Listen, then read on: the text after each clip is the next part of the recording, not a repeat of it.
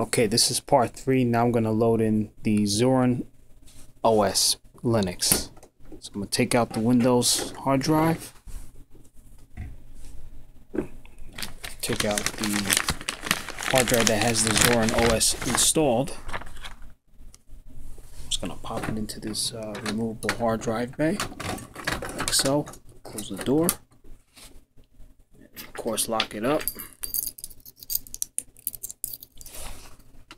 So we don't want anybody to pop out the drive while it's still running by accident, even though it's hot swappable. It's going to power on the system and wait for the good old HP BIOS to load. So give it a few seconds here, maybe several. There we go. Here's the BIOS.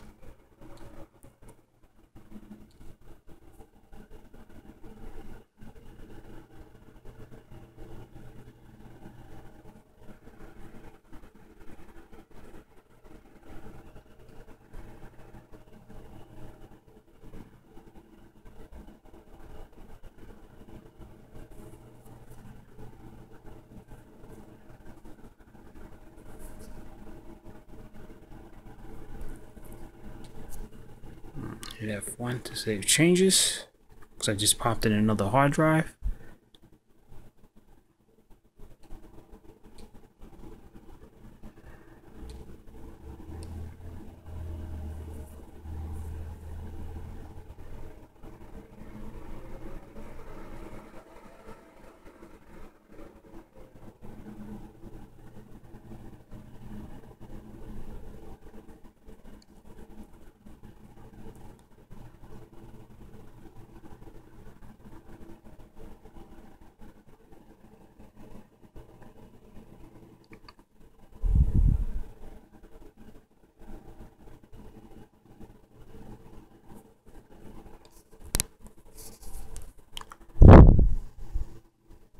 Okay, it's loading the OS.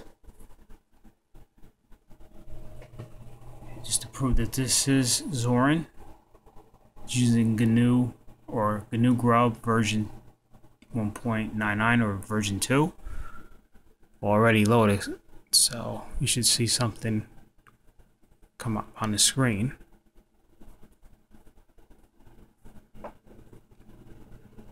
There you can see the little spinning wheel of Zorin.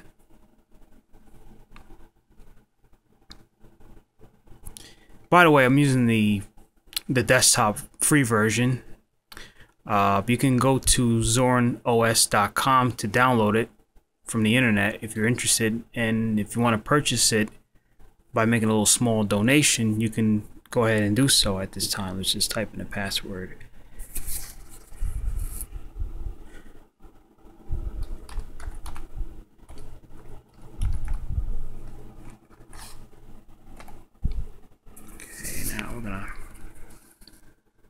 There we go. That's the desktop. Let's go to the so-called start menu. And what Zorin is, it's similar to if you're folks that are getting tired of using Windows and you want to use Linux, well, here's a good operating system for you to transition from. Ubuntu's good, but some people don't like the Unity desktop interface, so this looks similar to Windows.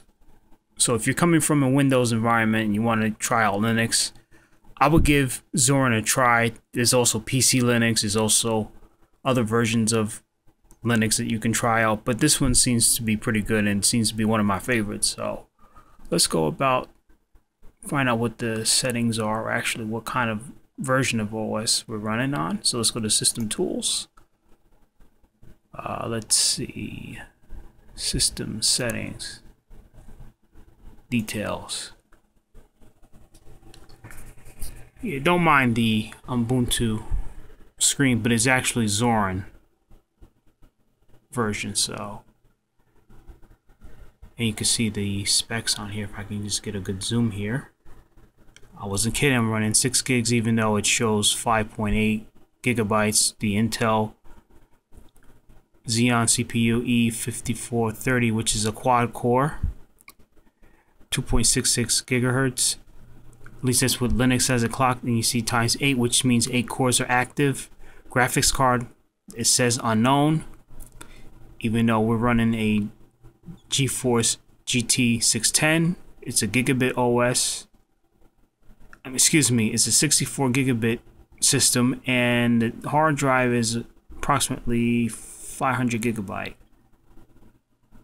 So that's pretty much it as far as different operating systems that are currently running on this system. So if you like the video, and again I apologize for the long boot time, please rate and comment and subscribe and feedback the video.